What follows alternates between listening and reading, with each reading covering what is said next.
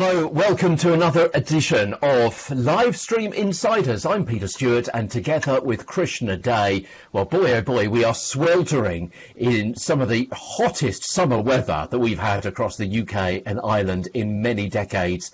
And you know what? Our stories are similarly hot today. We have items about Periscope and about Facebook Live, and also a whole stack of case studies that we can refer you to as well. I'm the author of the Live Streaming Handbook, and Krishna Day is a tech expert, a marketing expert with, I was going to say with years of experience. That was going to come out kind of wrong there, Krishna, but you know what I mean. I think we both have lots of experience, don't we, in terms of decades upon decades. But that's what brings our interests together. So if you're new to Livestream Insiders, we are really passionate about helping you think about how you could incorporate live audio, live video into your communications. That might be for marketing, social selling, employee engagement, crisis management, whatever kind of shape or size of your organization.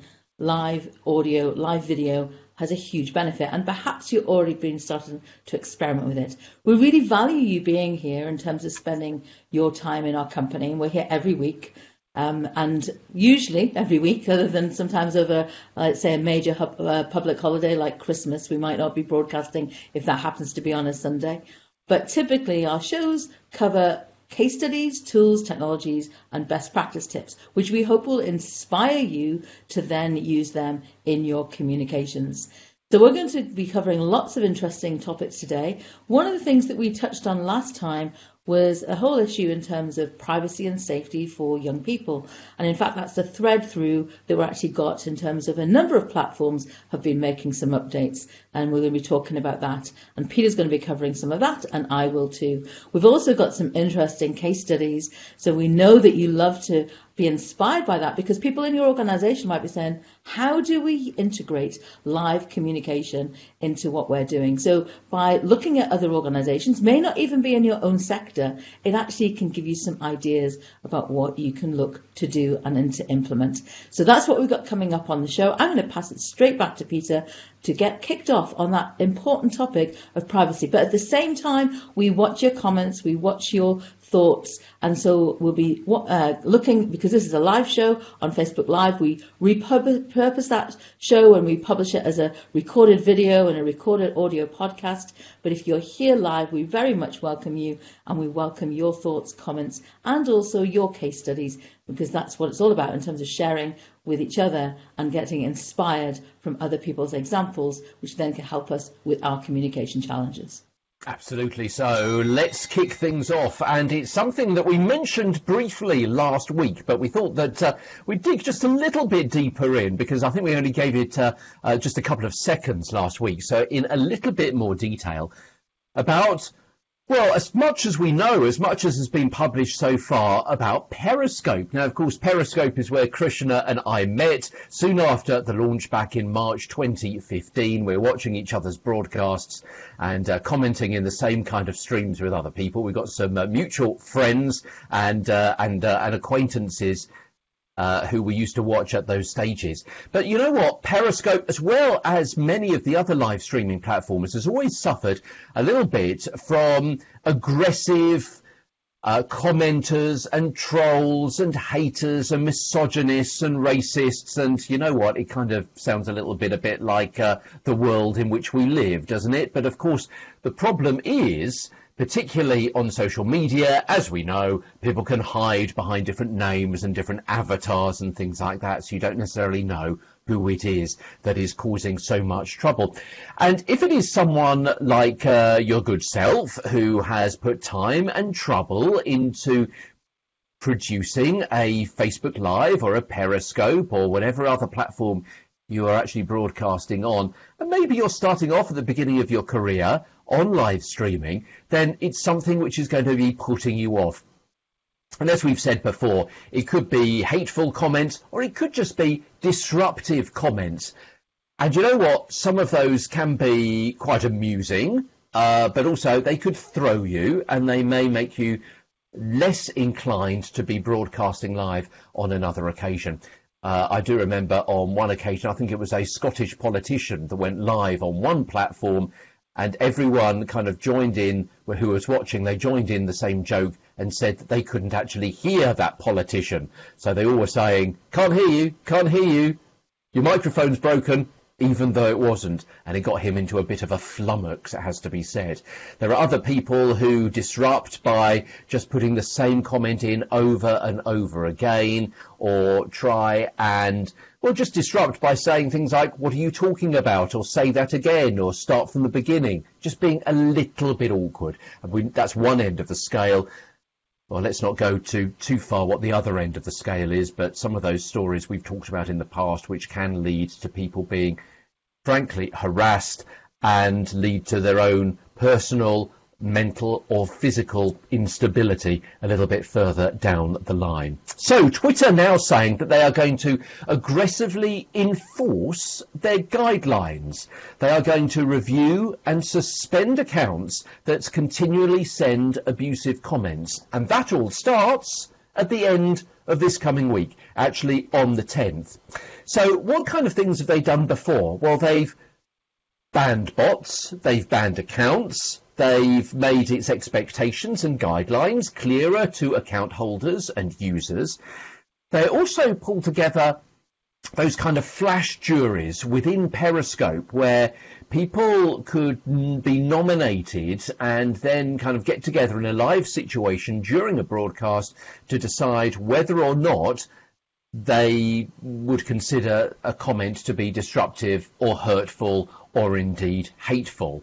And you vote within a live Periscope stream, and if enough people deem that comment to be hurtful or hateful, then that commenter is thrown out.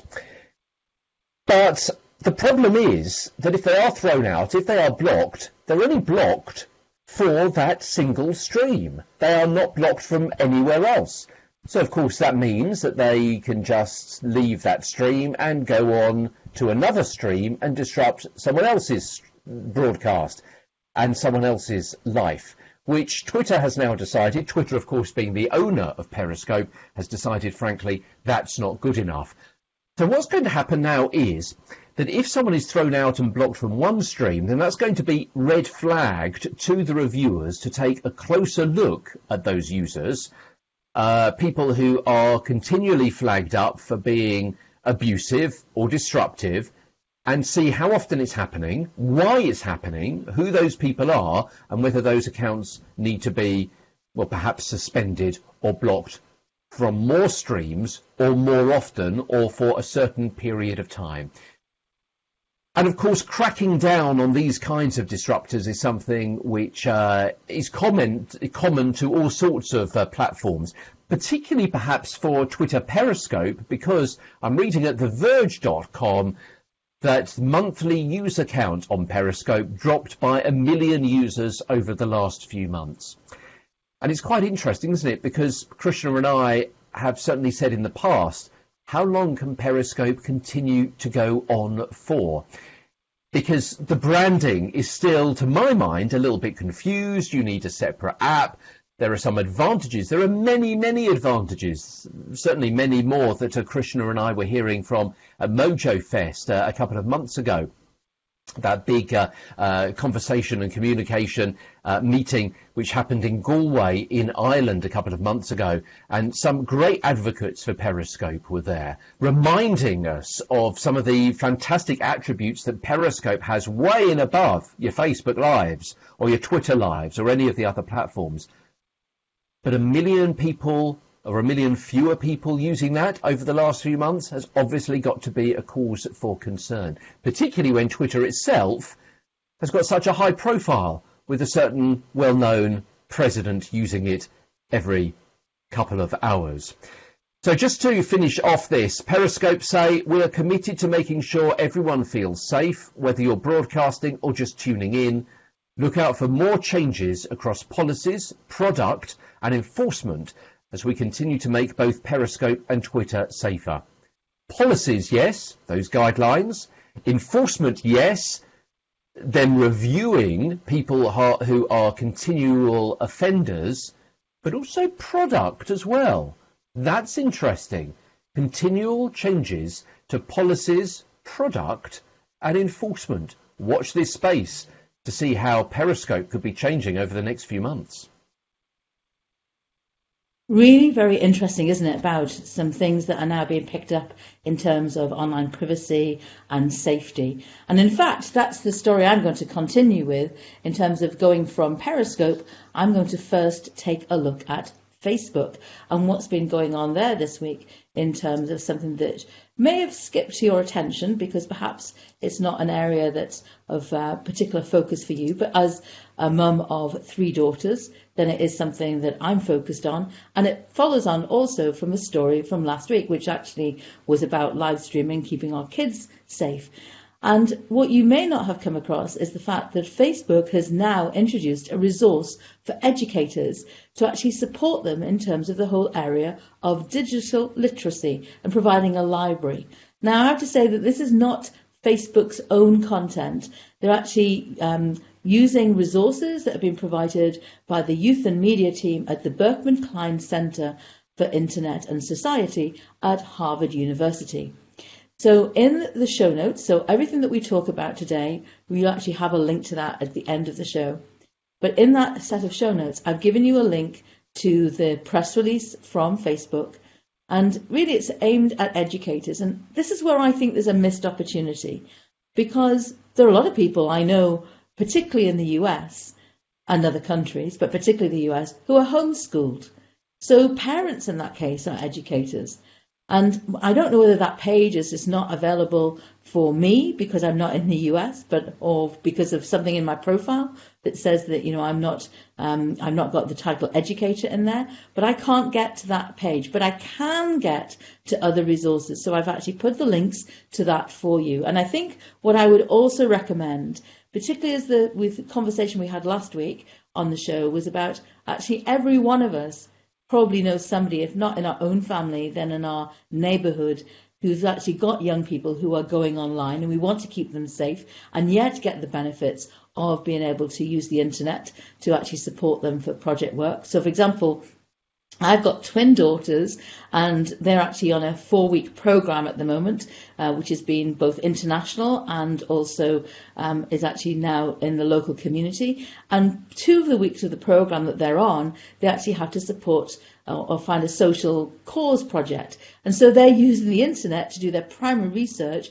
so that then when they go back into the program tomorrow, they actually then will be able to debate with their friends in terms of what's the local community cause, social cause that actually we want to get involved in. And that could be getting involved with something that needs to be done for old people, young people, it doesn't matter, somebody with disability. What are the things that they as a team can leverage in terms of their time and also their connections they're going to actually have over the next 2 weeks. So it's quite a bit of impact for them, but actually they're doing their primary research on the internet. We know the internet can actually provide a lot of services for good. And so one of the things that we want to make sure is that people stay safe. Our call to action last week was about making sure that I know lots of you who are watching the show are very digitally savvy, and therefore what can you do to actually help those people around us who perhaps aren't so? And I definitely think that the resources that are available there, particularly in terms of the Berkman Klein Center, are really very helpful because they give us a structure of questions that can be asked or project work that can be done.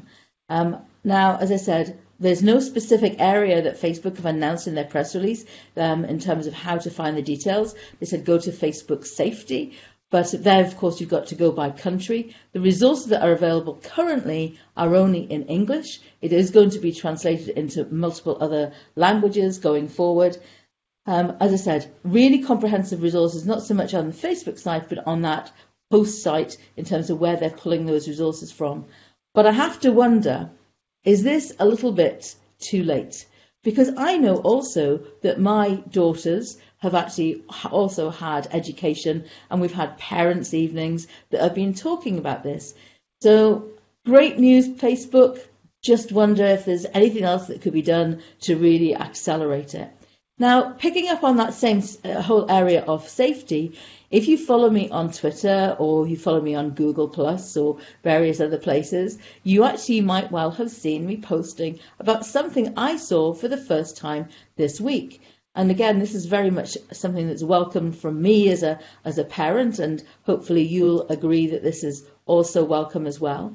But when I went to upload the replay of Livestream Insiders, in fact, last Sunday, one of the things that I saw was this notification, and it came up. Now, maybe you've had this earlier than I have. So if you've been uploading videos to Facebook or even live streaming on Facebook, have you seen this notification which says, do minors appear in this video? Make sure that you follow our policies around child safety on YouTube and comply with any label or obligations you may have. Now, again, as I said, all the links to the supporting resources around YouTube and YouTube safety, their community guidelines and their policy will be in the links afterwards. But that's the first time I've seen it. Is this something that you've noticed? Or maybe it's not rolling out everywhere. Maybe it's rolling out at a different speed in different locations. Now, I actively use my YouTube account every single week, not just for watching, but actually for publishing content. So I was really pleased to see that. And particularly, again, because we've got lots of young people who are creating content. Again, YouTube, are you a bit late in doing this? I mean, how many young vloggers are there out there?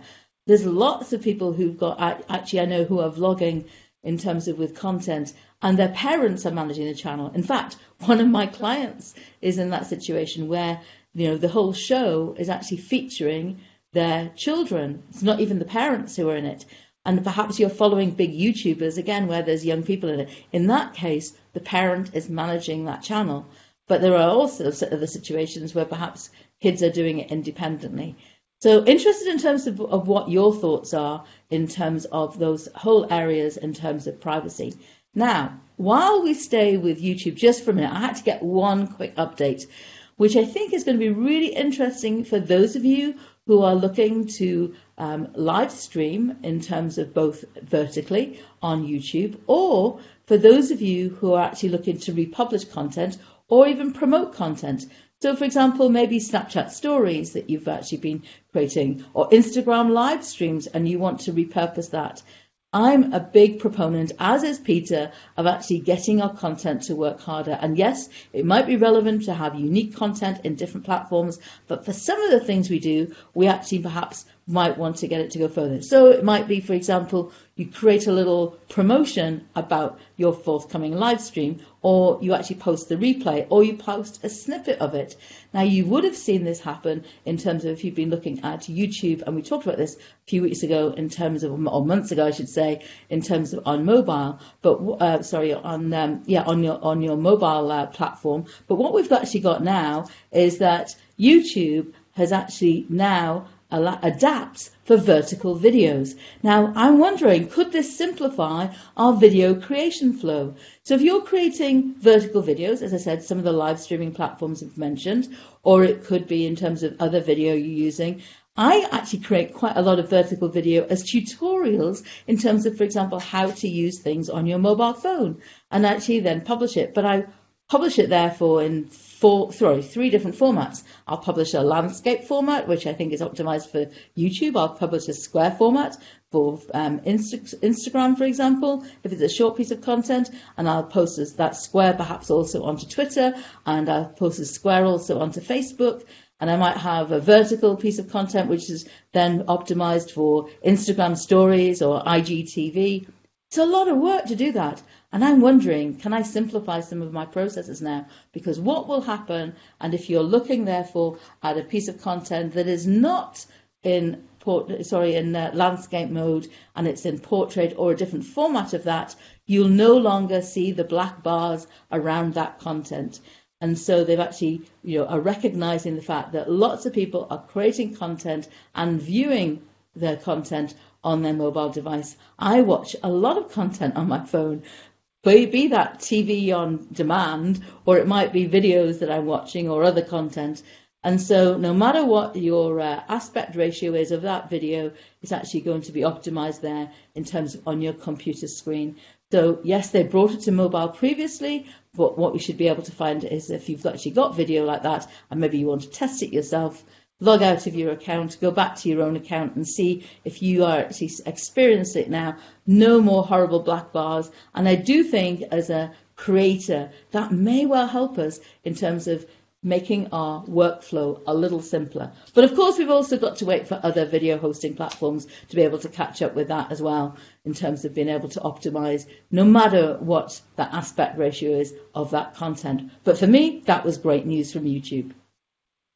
Absolutely. Thank you, Krishna. Krishna will be back in a few moments' time talking about live audio on a Facebook live stream. So stay tuned for that. Thank you for watching. Thank you for your comments. I'm Peter Stewart with a resource now for all sorts of case studies, the benefits of sponsored Facebook live streams for publishers. It's an article which has been published this week, and there are half a dozen or more, in fact, 7 different case studies in this particular article. I'm not going to go through all of them, but I'll just give you a kind of overview.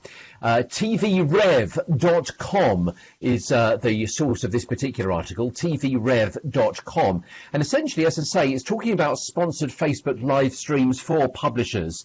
And they're saying that for advertisers, partnerships with a publisher to create a Facebook live stream gives several kind of clear advantages that they couldn't have got if they were just running a Facebook Live by themselves. And they talk through various key points. Let me just read these through to you quickly. Number 1, the brand becomes the star of a highly customed, co-created live content with the cosign of a trusted media brand the audience actually wants to hear from. Number 2, thanks to the branded video tag, the sponsoring brand is not only able to reach a desirable niche consumer in an engaging live stream, but also they can use the data from the video and publishing partner to amplify that content to a wider group of people after the live stream has actually finished. And number 3, sponsoring brands can get highly specific and detailed publisher audience data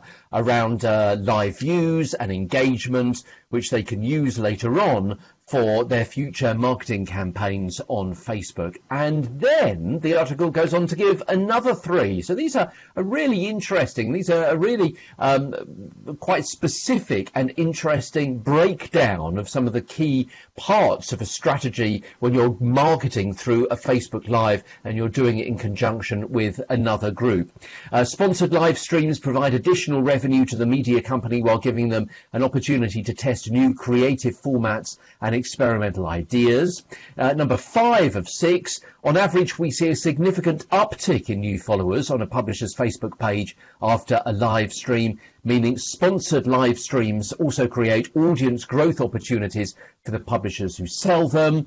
And also sponsored live streams do double duty. They can be used as a bargaining chip inside of a rate card to secure larger, more custom cross-platform advertising deals. They can also serve as a lightweight, entry-level native ad product as a pilot or proof of concept to bring in new advertisers.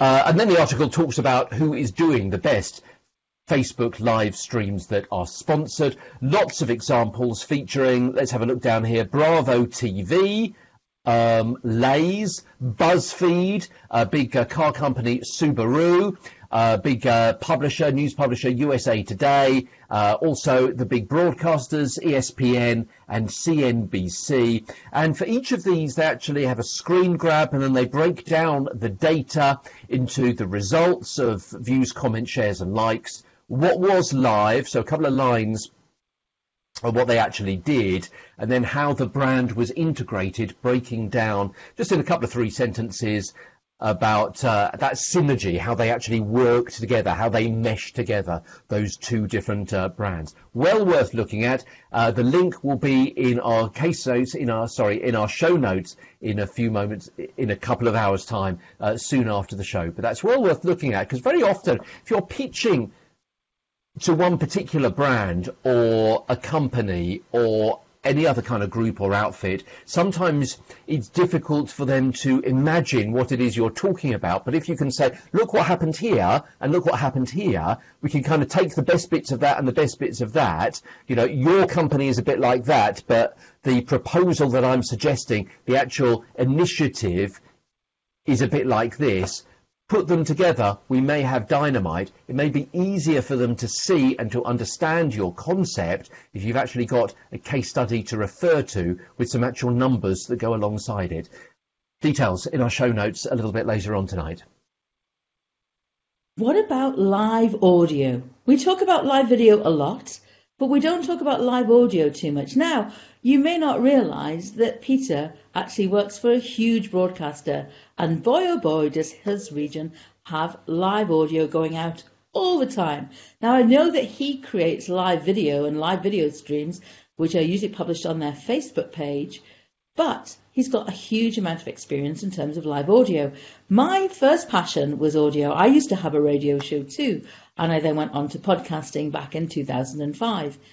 So I love it when we actually have little stories to talk about in terms of live audio.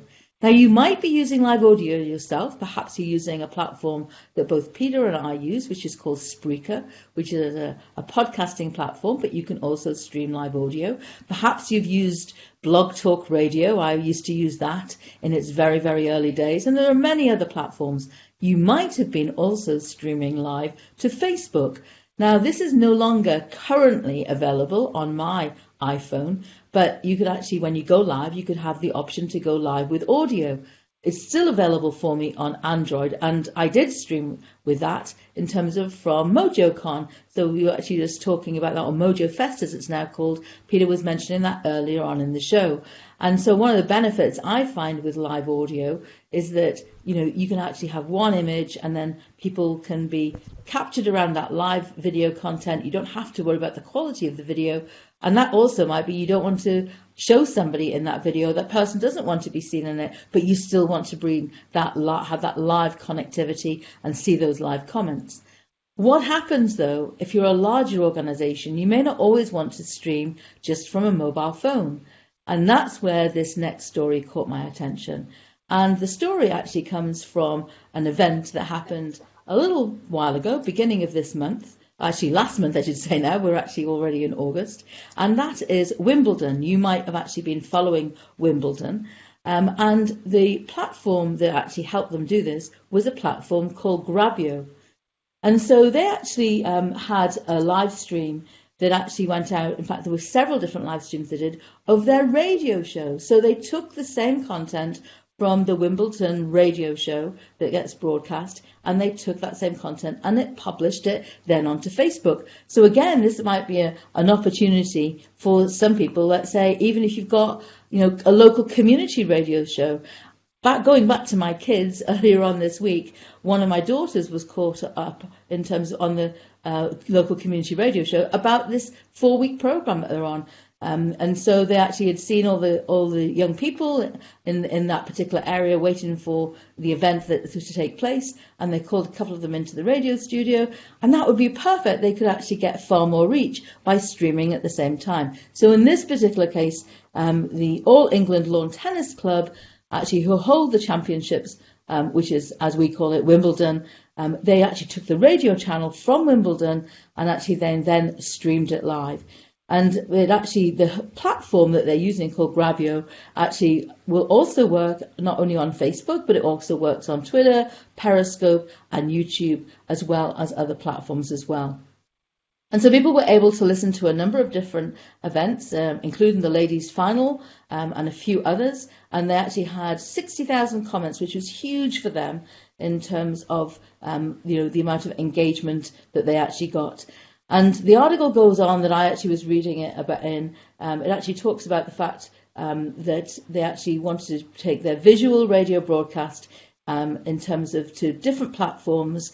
And the head of communications and content was actually saying that the Wimbledon radio channel performs extremely strongly across Wimbledon.com and our official apps. And to be able to extend this audience is fantastic. 500,000 people alone listened to one particular event, which was one of the semi-finals. And then they said that this allows people to engage with our content, and we cannot believe in terms of how this has kind of been so fantastic for us. And the Grabio producer platform allows you also to insert your branded graphics, animations and visuals. So really interesting that Grabio was able to introduce this integration to be able to have live audio. So in fact, if you watch, you can go back and watch the live stream replay, and you'll actually see there's the audiogram kind of wave that goes through the middle of the image. So it's a single image that's been shared, but people are able to actually receive that content on any platform as they so choose. You could go to their apps, and you could equally now go to Facebook. So it wasn't all of it, and again, they would have to have agreed the rights. Now it's their own station, so they wouldn't have any problems, I'm sure, in terms of getting sign-off. But, obviously you want to just check out what the rights are for any of that content that you've got that you might want to stream. But I did want to bring it to you because it was great to see a large organisation actually experimenting with live audio, not just those of us who are actually doing live audio just from our mobile phone and sharing that to Facebook. As I said, available currently only on Android for most of us. But if you use a platform like Grabio, then you'll be able to stream to lots of places with your live audio. And I think certainly for community radio and local radio, that could give them so much more reach. And maybe you do that as a special show, a special episode, which also could be bringing people back to your main show. It all depends in terms of how your shows are monetized and what your objectives are for your radio station. But really nice to see that example from Wimbledon, and you can go check out the replays and see what you think and how could that be used in your organisation for your communications. And I'll pass it back to Peter because we're towards the end of the show now, and I really appreciate all of you who've joined us here live and those of you who are watching on the replay. But back to you, Peter, to actually round up the show for us this week. Absolutely. And, it's new to me. You always learn something on this show. Hopefully you do as well. But I'm learning stuff as well from Krishna's own insight and looking at the grabio.com. That's grabyo.com, and a section there about how to use it, but also monetization as well. So that certainly made me open my eyes a little bit wider when people start talking about a little bit of monetization, a little bit of money coming back. For using somebody's app.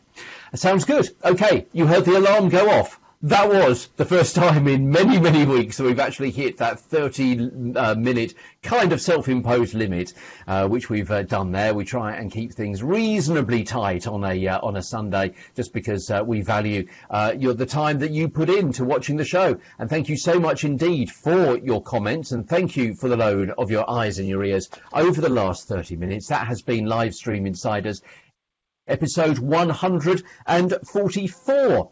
So, thank you so much indeed for watching. We'll be back in another 7 days to keep you updated with the most recent updates to the apps and the tech and the production and the presentation and all sorts of things to do with the live video space, and also, as Krishna has just identified, the live audio space as well. Have a great week ahead. I'm Peter Stewart, and thanks to my co-host Krishna Day as well. We'll speak to you in 7 days. Bye-bye for now.